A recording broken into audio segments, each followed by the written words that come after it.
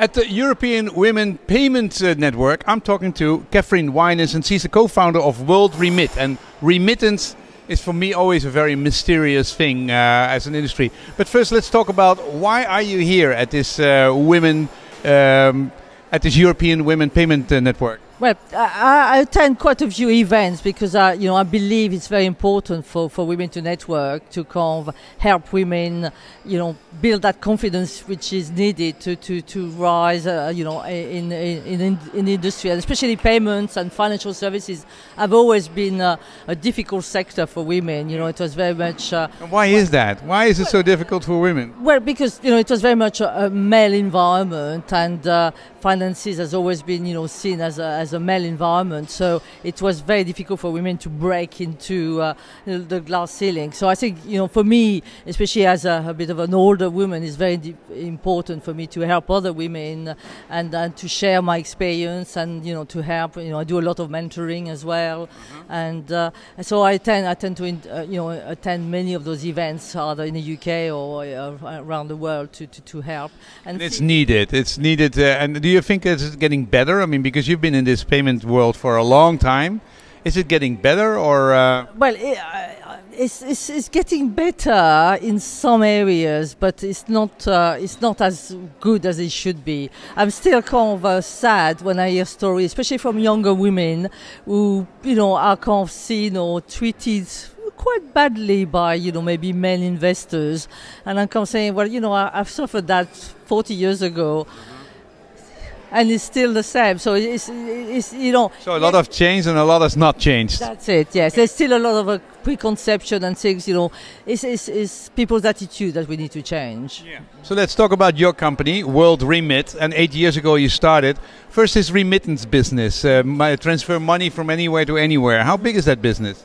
It's a very big business. There's 250 million migrants around the world, and they send around probably, according to the World Bank, about $600 billion a year back to their family to support their family. So, for support, for simple support, food, but also education, school fees. For some countries, it's the second biggest export product, or the first even. There's a lot of countries accounts for 10% of their GDP, so it's very important. Huge, yeah.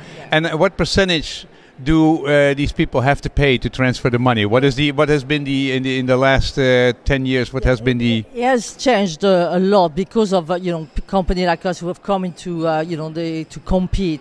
It was a sector which was very traditional and dominated by 2 or 3 players. Therefore, there was a bit of a monopoly and no encouragement to improve things. What are the top 3 players? So Western Union, MoneyGram, the top 3 players. How much did they charge? Before they used to charge well over 10%, 10 to 20%. Now, because there's been a move towards reducing that, they're more like 7 to 9%. So it's gone down. But a company like us, why we set up the company was to bring it into the 21st century first, because we are digital. So on the send side, it's digital only. We don't take cash.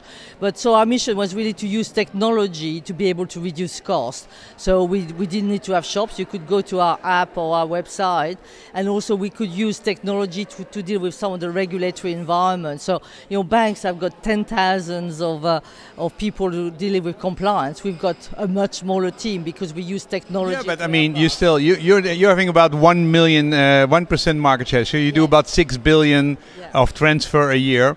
And how many people are in your company? We are about 700 people. Yeah, so that's a huge amount to transfer, this kind of money. What are your rates? What do you have to rate? We tend to be between 4 and 5%, 3 to 5%. Yeah, that's still necessary, right? And why is it so expensive to transfer money? I mean, it should be. I'll take you through the process. First, we have to have a license. We have to apply for a license. So in a lot of countries. In all the countries where you send money from, you have to apply for a license. So for the moment in Europe, it's quite easy. You can passport, you can take one license, but in the States, it's one per state. No. So to apply, it took us 3 years to get 50 licenses. Yes. In most countries, it can take up to 2 years to get a license. We are applying for a license in South Africa. Not only it's taken 2 years, but they're also forcing us to use cloud technology They don't like cloud technology. We have to have a physical server in South Africa. These are the costs which, add to kind of developing the business. So that's that. You need also to develop a network of partners in many countries. So to terminate the money. That takes a long time. Because people want cash in those countries? In a lot of countries, people still want cash because that's the only way that they can receive money. What percentage in the remittance is cash termination? Oh, it's still probably up to 90%, yes. But where we have again innovated at WorldRemit was to identify new technologies. And in Africa, for example, the concept of mobile wallet, mobile money was created in Africa, in Kenya. And we thought, well, if people are using that on a day-to-day for their domestic transfer, why can't they receive money directly into their mobile money? It will be cheaper, be easier, it'll be safer. And that's what we've done. And WorldRemit is currently one of the leaders in terms of international remittance to mobile money. Okay.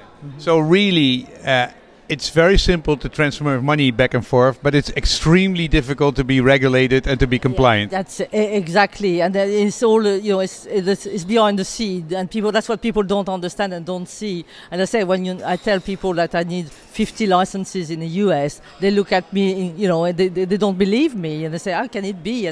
But that's the way it is. And if you want to have, if you want to terminate money, for example, in Kenya, what do you need to do for that? We need to have licensed partners. So we work with banks, with financial institutions which are licensed, and that's why it's important. So you've got to be able, especially when you're very small at the beginning, that was difficult sometimes to tie up with those partners because they were looking at you and say, "Well, who the hell are you?" Exactly, and fortunately, because I'd been in the industry, they knew me personally, so that helped a bit. But certainly, that's a challenge, and that's why there's still a very high barrier to entry in this sector. Yeah. So why you were founded together with your partner? What was his name? Ismail Ahmed. Yeah.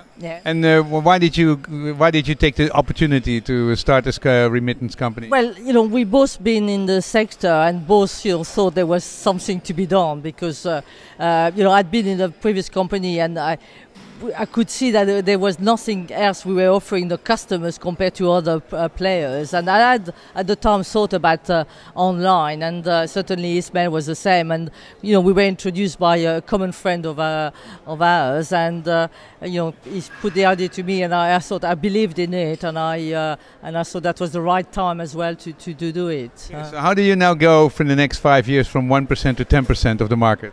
Well, I think it's obviously first. I think more and more people have one of those, so people feel more and more adept to kind of use a mobile to kind of do some transaction. So that makes a change, and it's also for us to kind of work with people. So for example, our marketing approach is slightly different now. At the beginning, we were using early adopters would come whatever online. So now we do a lot more face to face. To encourage people to educate. It's a lot about education. Where does the education need to be happening? In the developed countries and the people who send the money, or the people who receive? Both. We do both because on the send side is to make people more comfortable, but also on the receive side, if people know that there's an easier way to receive money, they will tell their sender and say, "Well, I don't want to collect cash. Can you send it on my mobile? It's much easier." Okay. Mm-hmm. Hey, you have been as a woman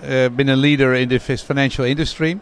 What needs to be done to make it much better? What do you think? Well, if the three things which could be done, does it have to be done with legislation, with education, or role models? What are the examples which need? There's not one solution. It's a bit of everything.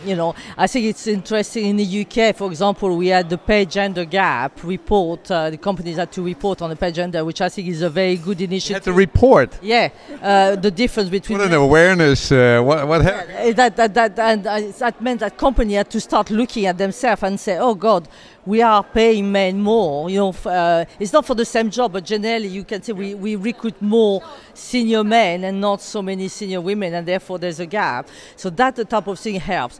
But also women have got a big job to do as well themselves. We have to support ourselves and help. Branding, personal branding.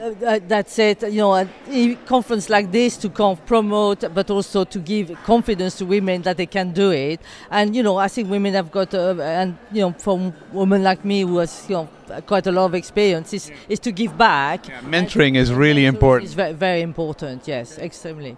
Well, thanks for innovating this remittance business, and thank you very much for coming to the network. It's nice to be a guest of the European Women Payment Network, and I'm going to try out your service because I think it's really see how innovative it is. The first transaction is free of charge. Hooray.